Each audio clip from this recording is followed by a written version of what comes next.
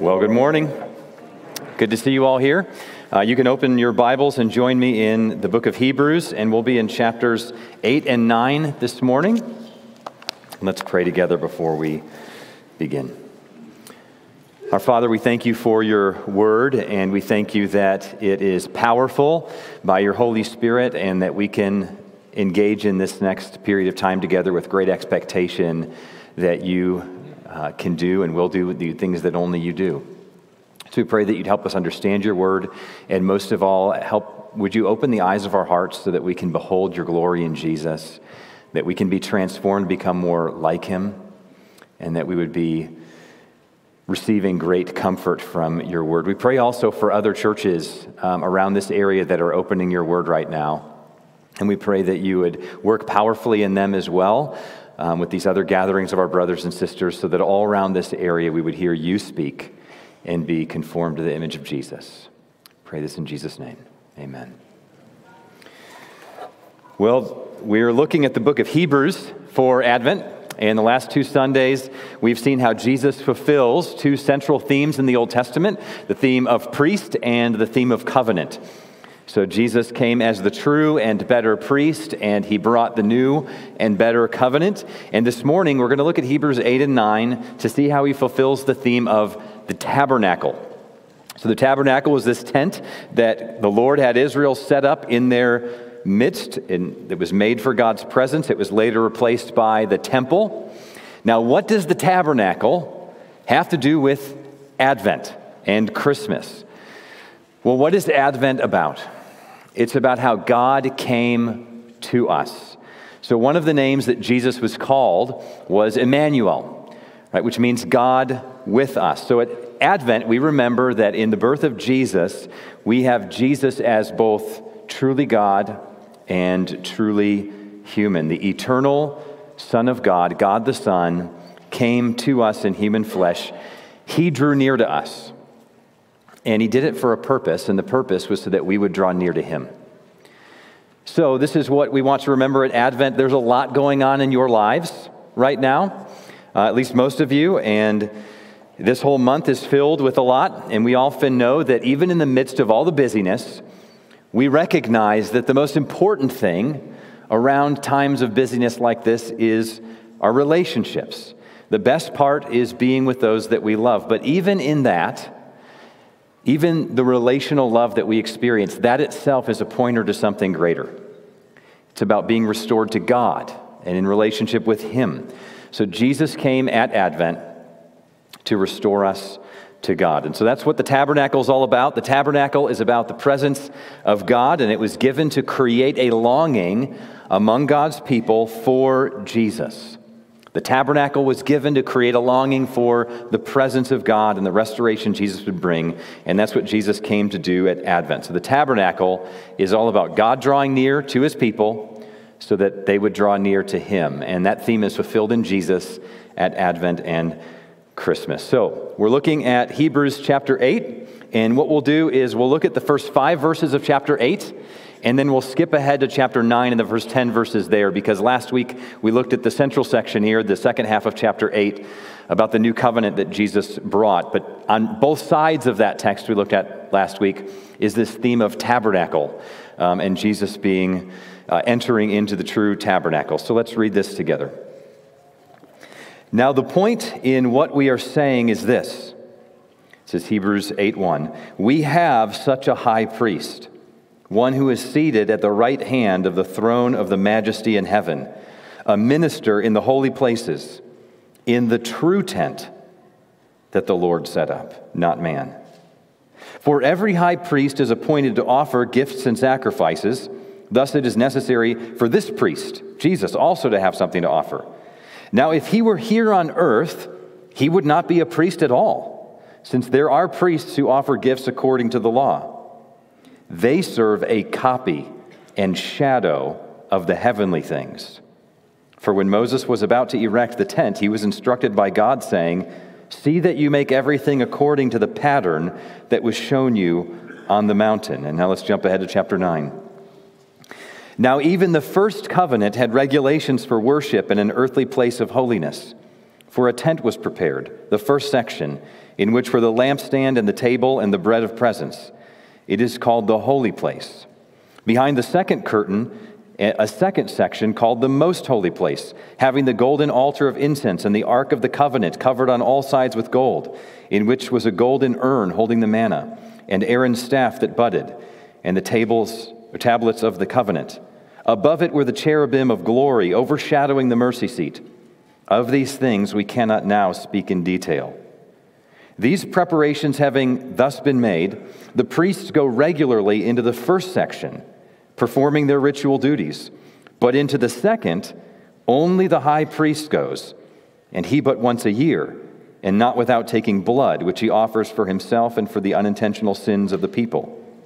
By this, the Holy Spirit indicates that the way into the holy places is not yet opened, as long as the first section is still standing, which is symbolic for the present age. According to this arrangement, gifts and sacrifices are offered that cannot perfect the conscience of the worshiper, but deal only with food and drink and various washings, regulations for the body imposed until the time of Reformation. Well, here's the message of this text for us this morning. Jesus drew near to us at Advent so that we could draw near to him forever. So that's the message of the text. The two main ideas this morning that we'll see here. First, the story of the tabernacle, and then second, the significance of the tabernacle, and then we'll consider what this means for us in light of this being Advent and Christmas. Okay, so first, the story of the tabernacle. This is the beginning of chapter 8. So the tabernacle was this tent that God had Israel set up at Sinai in the wilderness. And so as they traveled, they pitched it in the middle of their camp. And they brought their sacrifices there, and the priests served there. And so this little tent is part of a much bigger story from Genesis to Revelation. And this is why it's connected to Advent and to Jesus. So this is what the author of Hebrews is showing us from the first 5 verses of chapter 8. He's making the case that Jesus completes the Old Testament story of the tabernacle. Jesus brings all of the themes, all of the promises of the Old Testament to a fulfillment, and that includes the tabernacle. So let's see how. So in verse 1, he summarizes the bigger point he's been making. So he says, now the point in what we're saying is this: we have such a high priest, one who is seated at the right hand of the throne of the majesty in heaven. So that's really what Taylor had focused on a couple weeks ago. This is summarizing the point from the previous chapters. Jesus is the greatest priest we could ever have. He's the only priest we could ever need. So Jesus is the eternal and divine Son of God. He came as a human being at Advent. He lived a perfect life. He died on the cross for us. He rose again, and he ascended to heaven. And now he is there in the Father's presence. But look at how verse 2 describes the location where Jesus is now. He is a minister in the holy places, in the true tent that the Lord set up, not man. So he says that Jesus Christ, risen, ascended, exalted, and reigning, has a ministry in the holy places. And all through the Old Testament, that was a way of referring to the tabernacle and the temple, the holy places. But the author is saying Jesus did not enter into a tabernacle or temple on earth. He entered into a tabernacle in heaven. And look at how he refers to the tabernacle. He calls it the true tent that the Lord set up, not man. So the tabernacle was a tent that the Lord had Moses set up. Now Jesus entered into the true tent. Now we often think the opposite of true is false. True enough. But true also refers to something often like the authentic or the genuine one. So it's one of the real and lasting, valuable things. So to say it's the true tent, it means that this tent is the real tent, the one of lasting value, the one that has most significance. So what's the difference then between Israel's tent and the true tent? Well, verse 5 gives the contrast. They, the priests, serve a copy. Look at this language. A copy and a shadow of the heavenly things. For when Moses was about to erect the tent, he was instructed by God, saying, "See that you make everything according to the pattern that was shown to you on the mountain." So those words, copy, shadow, pattern. So what's a copy? Well, you have an original picture that you're looking at, and then you scan a copy of it, or you draw a copy of it. It's not the original, but it's a copy. And a shadow, right? A shadow is cast from something more substantial, right? So the substance is there, and a shadow just gives a general shape of it. And a pattern. Pattern's not the real thing. It just gives the general shape as well. So that's what the tabernacle was. It was a copy or a shadow or a replication of a pattern. So God showed Moses a pattern that he was to copy. And that happened when Moses was on Mount Sinai. God instructed him to build a tabernacle, and he said, make sure you make it exactly how I'm showing you in all the detail. And so God showed him a pattern that he was to copy. This is Exodus 25, verse 9. That's what the author of Hebrews is quoting here. God said to Moses, exactly as I show you concerning the pattern of the tabernacle and all its furniture, so you shall make it. Now, it's hard to know exactly what Moses was seeing. He saw some kind of copy or model of the heavenly dwelling of God, and he was to replicate that model that he got a vision of. So this means that the earthly tabernacle is a copy of God's heavenly dwelling. It's not God's true dwelling. It's more like a shadow. So here's the big idea. We see from the Old Testament itself that something greater was coming. The tabernacle was never intended to be the ultimate goal, and Moses and the Israelites were to have received that message. They would have recognized, this is not it. This is a copy of something better, of something greater. It was always meant to be temporary and symbol-laden. And the greater reality is God's heavenly dwelling that the risen Christ has now entered. The author says this similar kind of thing a number of different ways in the next couple chapters. So look ahead with me to Hebrews chapter 9. Look at verses 11. But when Christ appeared as a high priest of the good things that have come, then through the greater and more perfect tent, not made with hands, that is not of this creation, he entered once for all into the holy places. So the earthly tent was made with human hands.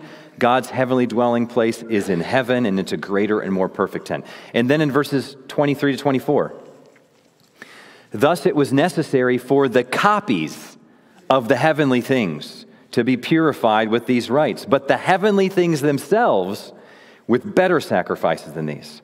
For Christ has entered not into holy places made with hands, which are copies of the true things, but into heaven itself, now to appear in the presence of God on our behalf. So the tabernacle system consists of copies of the true and heavenly things. And then finally, chapter 10, verse 1, the law has but a shadow of the good things to come, instead of the true form of these realities.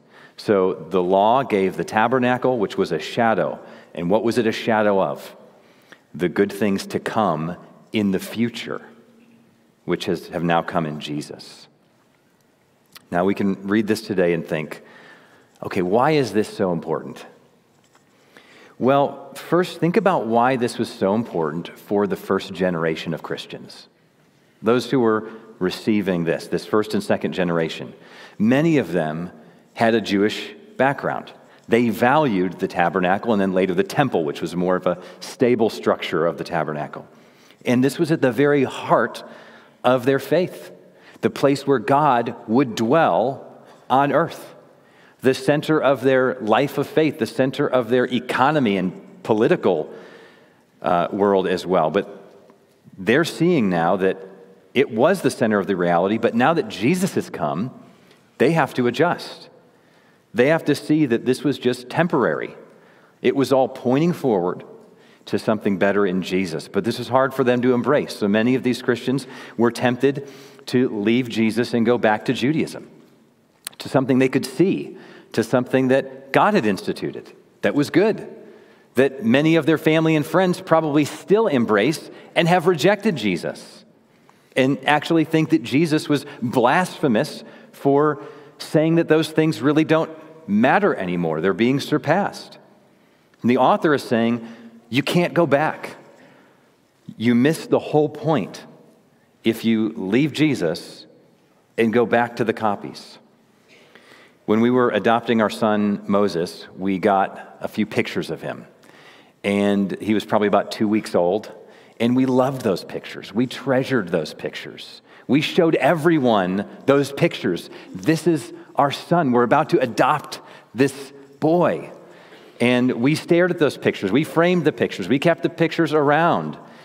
And then we visited him. Now, the picture was just a representation of him. It wasn't actually him, of course.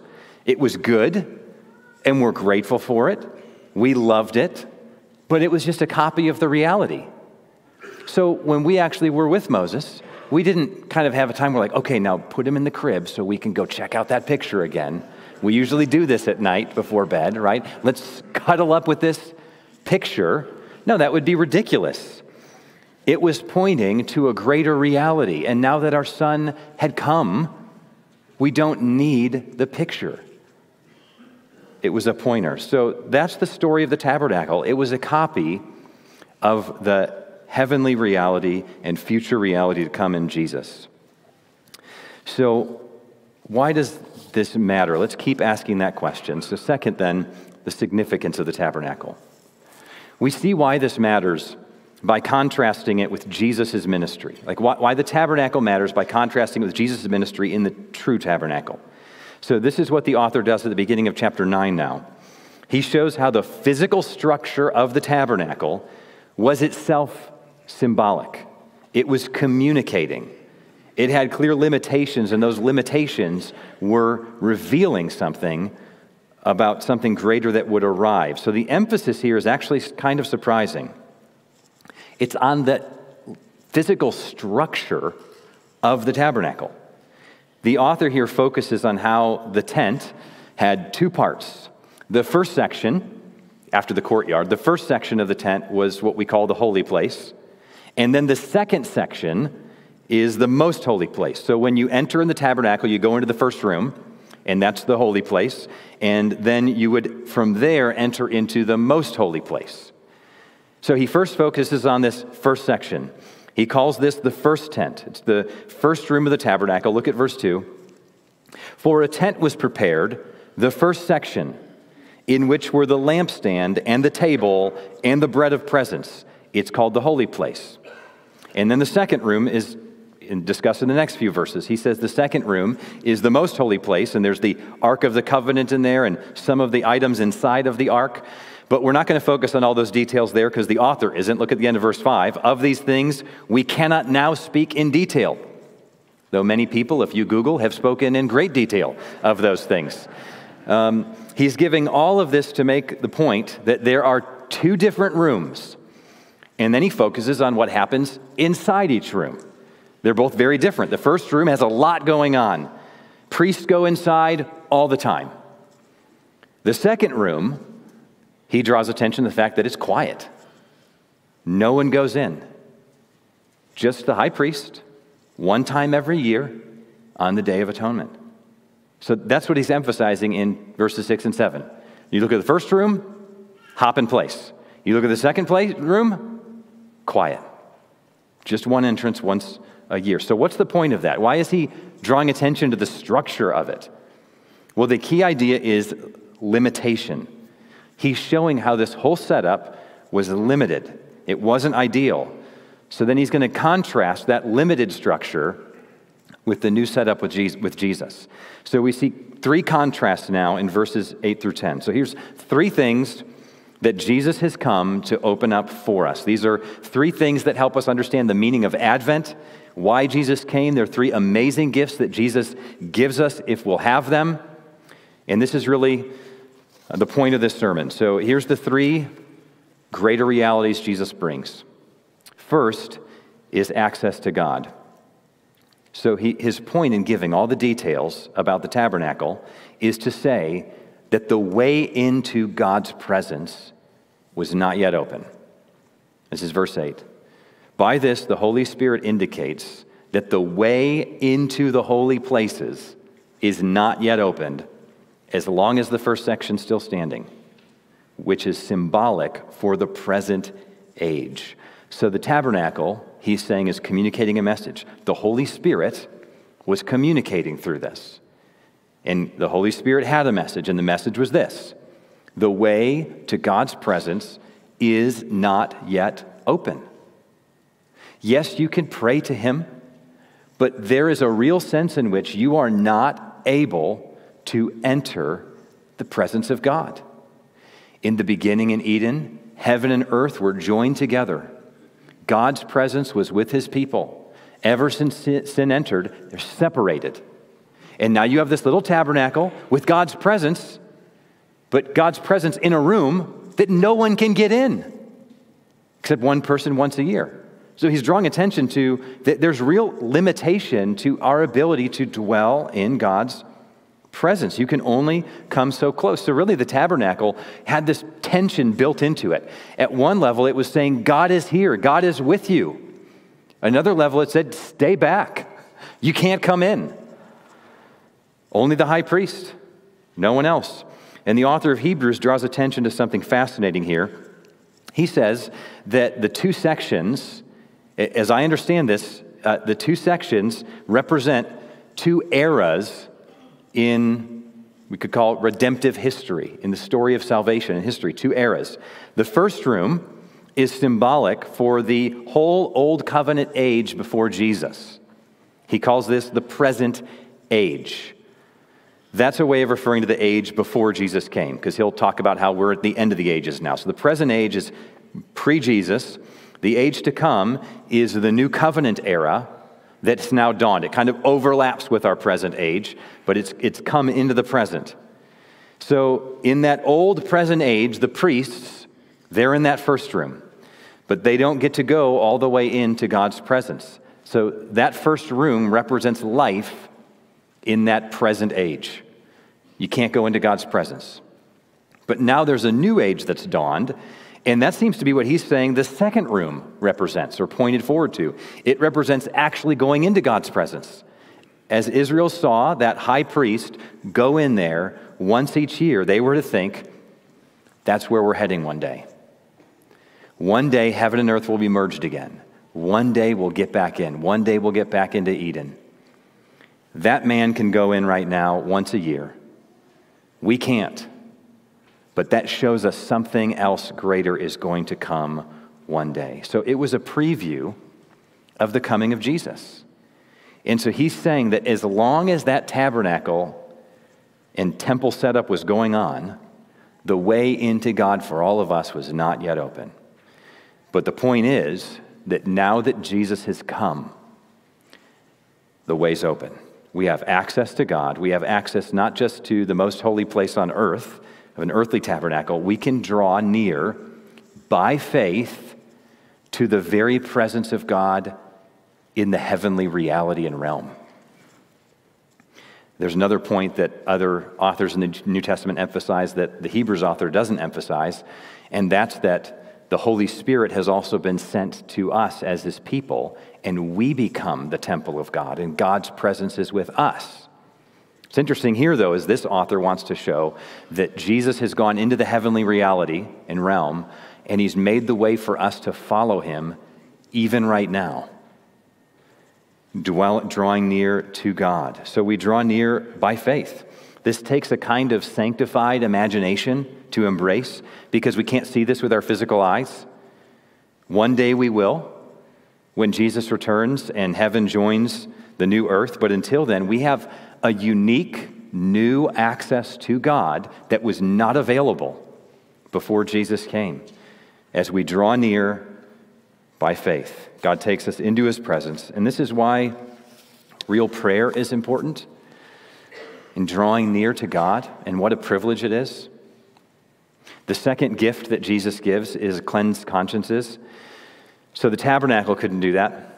The priests go in every day because the sacrifices didn't really cleanse consciences permanently. And this is the point of verse 9. According to this arrangement, this earthly arrangement, gifts and sacrifices are offered that can't perfect the consciences of the worshiper, but deal only with food and drink and various washings, regulations for the body. So the tabernacle was a reminder to the people, again, that they needed a deeper cleansing. Not only could they not get in, they needed a deeper cleansing from sin. So day after day, month after month, year after year, we kept needing sacrifices.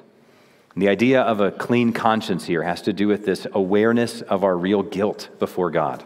We sin, we're weighed down with guilt because we are guilty, and the sacrifices of animals cannot cleanse us deep enough. But all of that pointed forward to Jesus' sacrifice, which we'll see next week. He died once for all to cleanse us so we can enter God's presence with confidence. And then finally, Jesus came to bring true reformation. Notice that phrase at the end of verse 10. The old setup was imposed until the time of reformation. And the time of reformation has now come because Jesus brought it. That word for reformation refers to something being fixed, something being set right again. It's about repairing something that's broken. So Jesus came to repair the broken relationship with God. He came to bridge the gap again between heaven and earth, between us and God. So here's the point of Advent. In Christ, God came near to us so we could be brought near to God. And the tabernacle was telling this story all along. So how can this help us celebrate Advent? A couple thoughts. First, let's marvel at God's plan. At Advent, when you think about Christmas, step back and plug Advent into the bigger story and just marvel at God's infinite wisdom to plan history as he did. God's plan all along from the beginning was to have Jesus open the way up to him. So this is why he set up the tabernacle. He could have just had Jesus open the way right away, but he had the tabernacle set up to communicate this message and to cultivate longing and to instruct us so we understand when Jesus came. So when God made the tabernacle, he was giving Israel a glimpse of his eternal plan in Christ. So Christ does not come to fit into the old system. He is what they pointed to all along. So God planned to rescue us through Jesus, and therefore he created the Old Testament system. So it's not as if God had a plan A, like the tabernacle, and then he's like, well, let's go to plan B. This thing's it's a tent. This isn't going to last. Let's make a temple. And this isn't really working because that can get destroyed. Let's go to plan C. I have a really good idea. Jesus can come, right? That's not how it works. His plan all along was to send Jesus, and he decided to unfold a beautiful story along the way. So let's just marvel and honor him for writing history as he did. Second, don't cling to the copies. The message for the first readers was this: the realities come, so don't cling to the copies, right? Don't hold the picture if the sun is here. Don't go back to temple worship. Don't go back to thinking you need priests. Don't go back to endless sacrifices. Don't go back to Judaism. The whole point of it has come. It's Jesus. Trust him. Love him. Draw near to him, the risen, living Christ, by faith. So now for us, I don't think many of us are tempted to convert to Judaism, but many are tempted to follow a religion that's very much like Old Testament Judaism. In fact, various aspects of the Catholic faith have done this in some ways. They've embraced Christ in some way as Messiah, but then they've recreated a lot of the tabernacle and temple structures in order to present Christianity and experience Jesus. They've Christianized the tabernacle structures. So the gathering is viewed in some ways as entering a sacred, holy space and sanctuary, and there's priests who mediate for the people. And the Lord's Supper is in some ways viewed like a sacrifice. All these things are recreating the symbolic world of the Old Testament, but Christianizing them. But the reality has come. Jesus is our high priest. We go directly to the Father through him. The tabernacle is his presence in heaven that we can draw near to by faith. His sacrifice has already been given once for all. All the symbols were pointing forward to Jesus, and we have him now.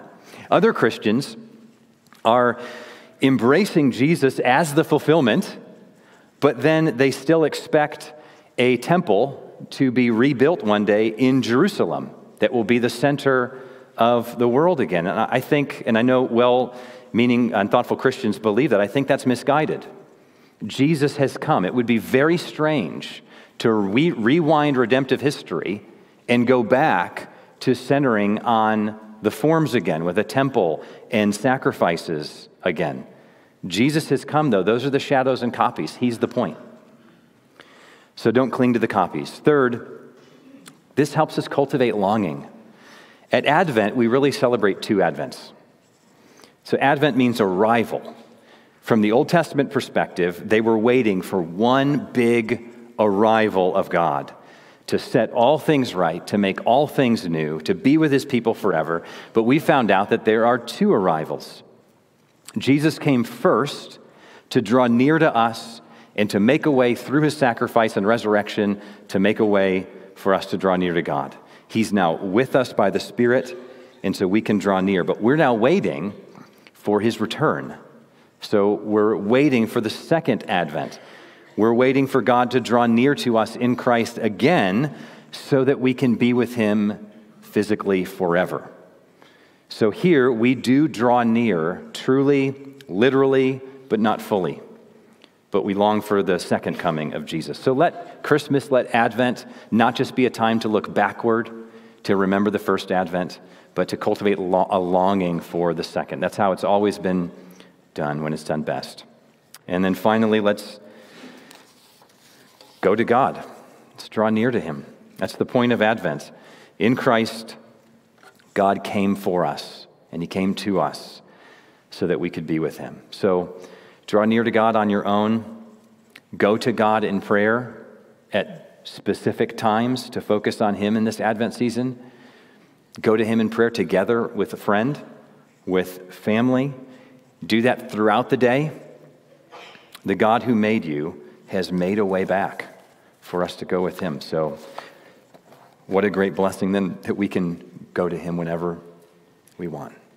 Let's pray. Our Father, we thank you for this infinitely wise reality of Jesus entering and making a way into the true tabernacle. So we pray that you would help us to receive this grace, not cling to copies, but fully embrace this dawning of the new age in Jesus, of the true tabernacle, with your true presence and your heart that longs for us to be with you. So we confess that we too often neglect you.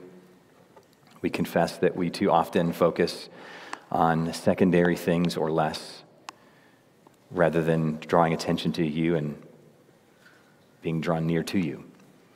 And so we pray that these next few weeks together as a church family, you'd help us, that you'd cultivate a longing for the return of Jesus, and that you would help us to radically draw near to you in this wondrous new way opened for us by Jesus. Pray this in his name.